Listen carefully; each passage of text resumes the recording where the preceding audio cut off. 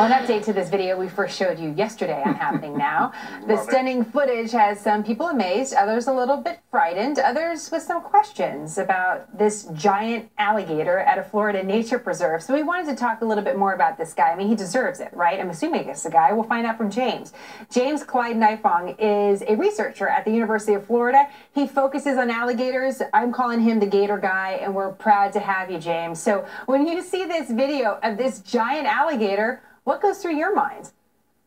Oh, well, that's not the largest alligator I've ever seen. Come on. It's probably 11 to 12 feet, a healthy old male alligator, probably 30, 40 years old. But they get a lot bigger than that. Alligators have what's called indeterminate growth. So as long as they're alive, they'll keep on growing and keep on getting bigger. How dangerous is that alligator? Because part of the marvel of that video is seeing all the people on the side taking photos of it. Yeah, so those people are not in any real danger. They're far enough away. You can see that alligator is just heading in one direction. It has a one-track mind. It's trying to get from where it was before to maybe a foraging ground or a basking site on the other side of that dike. And really, as long as nothing gets in its way or tries to mess with it, it's not going to stop. It's just going to keep on going and not be bothered.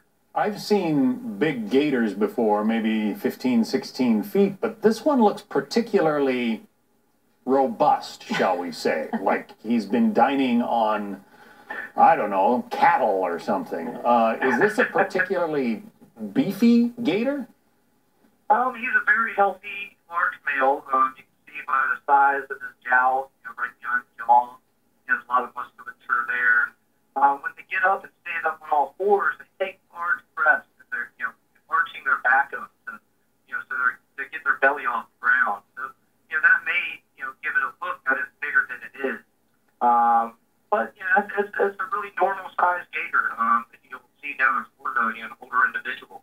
I was a wildlife junkie as a kid and read all kinds of stuff, and I remember reading once that alligators can outrun a horse over short distances. This guy does not seem to be capable of outrunning a horse.